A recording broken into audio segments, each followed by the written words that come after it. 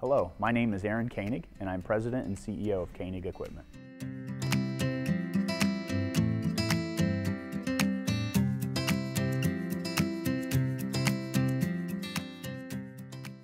When I think back on previous generations, I think back to some of the customer experiences that I heard from my family, but also from the customers themselves.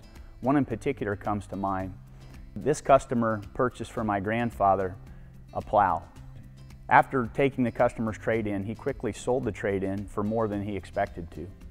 In a sign of appreciation to the customer, he actually sent him a letter, and in it, he explained the situation and actually returned some of the customer's money. That's an example of how serving customers is what drives our culture then and today.